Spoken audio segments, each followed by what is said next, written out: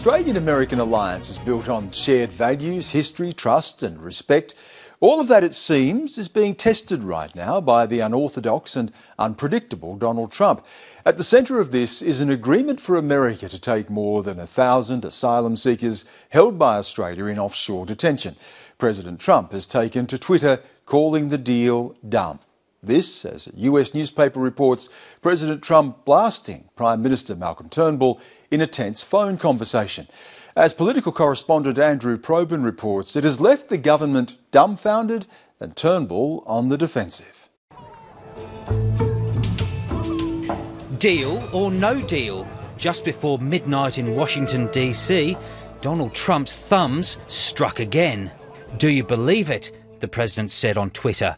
The Obama administration agreed to take thousands of illegal immigrants from Australia. Why? I will study this dumb deal. This dumb deal is now dominating Australian politics, dogging Malcolm Turnbull at every turn.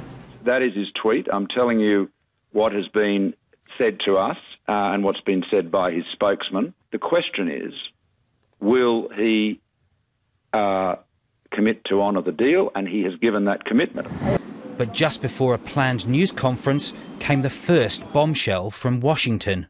And it's all about that weekend phone call. Very busy night now. Breaking news, an angry phone call between President Trump and one of our four closest allies, Prime Minister Malcolm Turnbull of Australia. Donald Trump reportedly berated Malcolm Turnbull for the refugee agreement he struck with Barack Obama, calling it the worst deal ever. And he accused Australia of seeking to export the next Boston bombers, dramatic detail the PM defiantly refused to confirm. I'm not going to comment on a conversation between myself and the President of the United States, other than what we have said publicly, and you can surely understand the reasons for that. He's cozier with an adversary like Putin than a close ally like Australia. What's happening? The report in the Washington Post is consistent with what I've been told by government insiders about the tense 25-minute phone call. Donald Trump made it clear to the PM he hated the deal and he was only considering it in deference to the US-Australia alliance. Political deals, like sausages, are best not seen in the making, but Malcolm Turnbull sought to turn his handling of the difficult episode into a virtue. Australians know me very well. I always stand up for Australia in every forum. Clearly, President Trump and his people are saying one thing happened in this conversation, which is completely at odds with what Prime Minister Turnbull's told the Australian people. They both can't be right. This afternoon's presidential tweet shows Trump's temperament is a clear and present danger to normal political and diplomatic transactions. In the last few hours, we've seen conflicting statements from the White House, US State Department and the American Embassy in Canberra. The refugee deal has swung from on to maybe, back to on, and then Trump's declaration of it being dumb. Malcolm Turnbull has sought to protect the deal by not criticising the president, but Trump's first weeks in office have shown that it's no longer business as usual. If this isn't enough to preoccupy the Prime Minister, he's now being irritated by renewed focus on his wealth. Last night on 7:30, he finally revealed just how much he gave to the Liberal Party at the last election. I contributed $1.75 million. That was the contribution I made. It's been talked about and speculated about, so there it is. Labor frontbencher Jim Chalmers accused Malcolm Turnbull of using his bulging wallet to buy the election, sparking furious defence. That's a grubby political smear from a grubby political hack of a party of hacks led by Bill Shorten. He said that he's acted within his legal obligations, but I don't think he's acted within his ethical obligations. When you're going to make a monster donation, you have to be out of touch to think that's not relevant. He goes out there every day and he attacks me for having done well, paid tax, made a quid, bought a nice house. He hates that. And he calls me Mr. Harbourside Mansion. It was, in fact, Tony Abbott's Chief of Staff, Peter Credlin, who gave Malcolm Turnbull the nickname Mr. Harbourside Mansion, and it clearly still rankles. I can't be bought by anyone. I'm not a wholly owned subsidiary of the CFMEU. like Bill Shorten. I'm my own man. And Bill Shorten hates that. As to the future of the refugee deal, the PM is still holding the line. All of the concerns about security are perfectly well able to be met, and it is up to the Americans as to which of those people for whom we are seeking to find a resettlement option, which of those people they decide to take. The president's Twitter account has gone silent, which might mean he's asleep.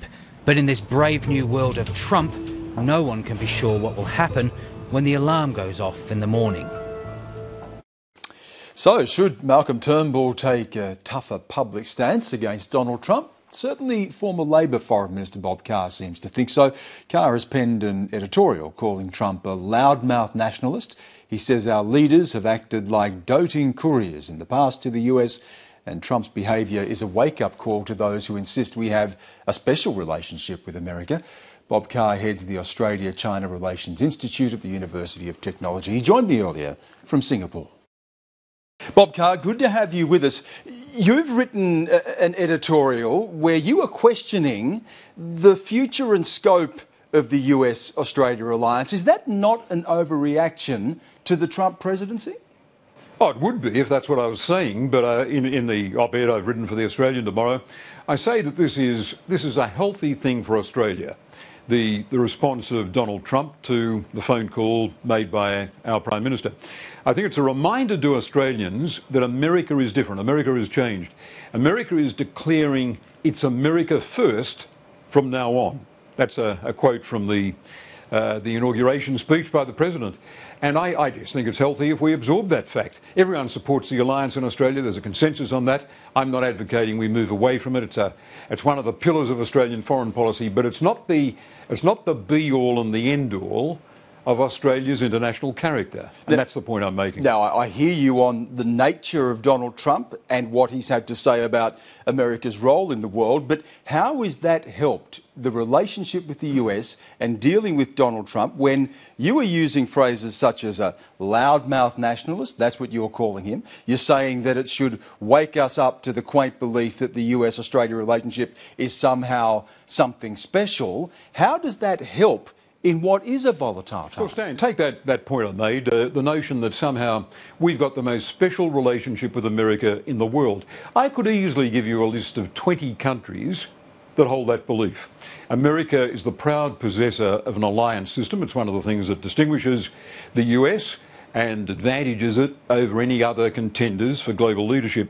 And it's useful if Australians understand that Poland, for example, would regard itself as having every bit as special a relationship with the United States as Australia, that Barack Obama on his farewell tour to Europe was talking about Germany as America's most important partner in the world. In Britain, the transatlantic alliance is regarded as an article of religious faith up there with the Apostles' Creed.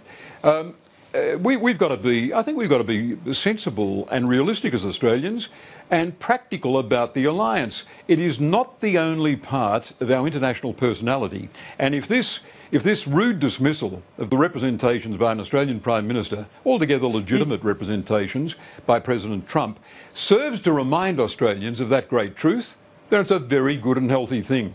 You talk about being realistic and sensible. Is that not what Malcolm Turnbull is doing here?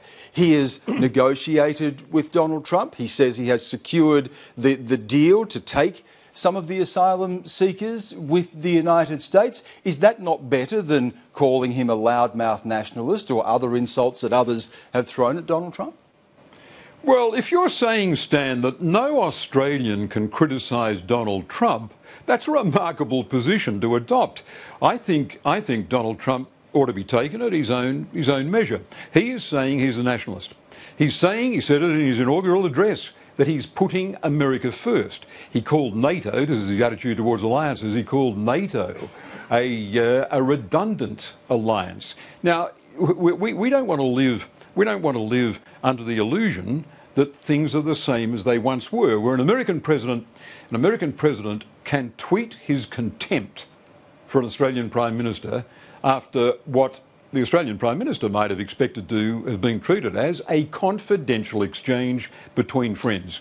This has been, it has been a rude treatment of an Australian leader, unprecedented in the contact between Australian leadership and American leadership.